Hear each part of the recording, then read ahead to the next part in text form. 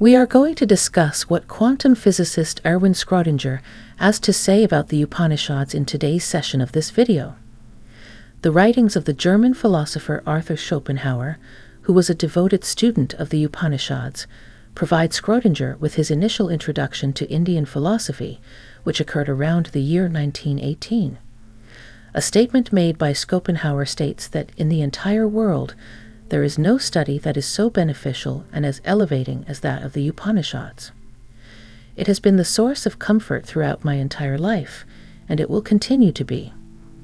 A description of the link between Brahman and Atman can be found in the Upanishads. The universal self, also known as Brahman, is the ultimate unitary reality, whereas the individual's inner self, also known as the soul, is described as Atman. Tat Tvam Asi, which translates to Brahman and Atman are identical, is a fundamental principle that is emphasized throughout the Upanishads. This principle states that there is only one universal self, and that we are all one with it. According to the book known as the Upanishad, Brahman is the source of everything that is living or non-living.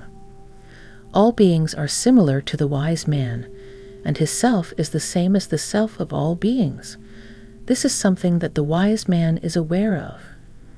This was a concept that captivated Schrödinger's attention.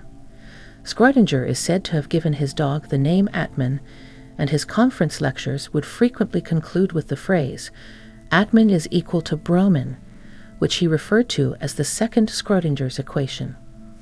This information is derived from the book The Wishing Tree, 2008, written by Subhash Kak. When his relationship with the Irish artist Shalomé came to an end, she wrote him a letter in which she made reference to this interest.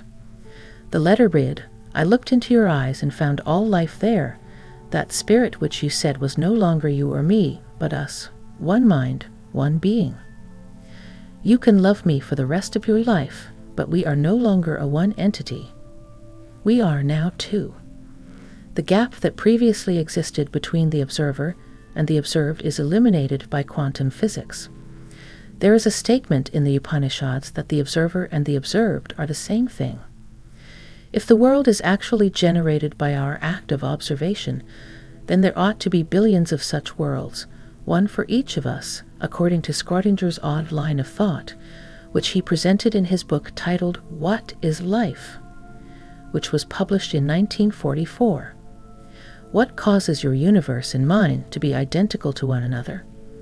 In the event that something takes place in my reality, does it also take place in your world? How is it that all of these different worlds are able to coordinate with one another? There is plainly only one alternative, he wrote, namely the union of minds or consciousness, which is the answer that he discovered once more in the Upanishads. However, in reality, there is only one mind. Their multiplicity is only present in appearance. In the Upanishads, this is the doctrine that is taught. Brahman is the only entity that exists, as stated in the Upanishads. A distortion of the Brahman that is brought about by our ignorance and faulty senses. All that we see around us is a manifestation of Maya. According to the Chandogya Upanishad, everything there is Brahman. Everything is derived from Brahman, everything is returned to Brahman, and Brahman is the source of everything that exists.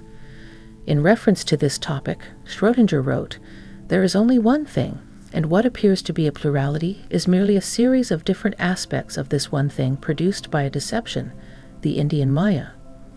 It is possible to create the same illusion in a collection of mirrors, and in the same way, Gauri Shankar and Mount Everest were found to be the same peak when viewed from different valleys. The reasons why Schrödinger would have been interested in such a concept are not hard to understand. It is a fundamental tenet of quantum physics that reality is composed of waves, and that the wave-particle duality is the result of our observations. Due to the fact that we are unable to detect the genuine wave nature of reality, our observation lowers it to the imperfect reality that we see. An example of this reduction is the collapse of the wave function, which is a technical term. There is a direct correlation between the emergence of Maya and the collapse of the wave function here. Schrödinger was not merely making oblique references to the Upanishads, rather he had completely digested the fundamental idea to which they were referring. All of these things, according to me, are Maya. In other words, myriads of suns surrounded by possibly inhabited planets, multiplicity of galaxies, and each one with its myriads of suns. Elucidate the process by which consciousness gives rise to reality. On the other hand, consciousness cannot be said to exist within our bodies in the form of a material or an organ. Given this, how is it possible for a consciousness that is not material to engage with and exert control over our material bodies? In what specific ways does the mind interact with the material world? For a very long time, philosophers have been struggling with this dilemma, which is sometimes referred to as the mind-body problem. Due to the fact that we have not been able to locate or explain this interaction, we are left with a choice that seems deceptively straightforward. Either awareness or reality does not exist. Today, the majority of proponents of modern science are inclined to subscribe to the materialist viewpoint, which asserts that consciousness is a consequence of the neurochemical processes that take place in our brains. Without these processes, it is impossible for it to exist. It is dependent on them. On the other hand, the Upanishads adhere to the idealist viewpoint that consciousness is independent of the physical world and that it is the basis for the existence of the physical world. This is because there is no such thing as an objective reality that exists apart from the observer. This viewpoint was backed by Schrödinger, who expressed his regret about the widespread opposition to it by saying, "It must be said that to Western thought, this doctrine has little appeal. In addition to being distasteful, it is said to as fantastic and unscientific. The reason for this is that our science, which is Greek science, is founded on objectivation, which means that it has disconnected itself from an accurate grasp of the subject of cognizance, which is the mind."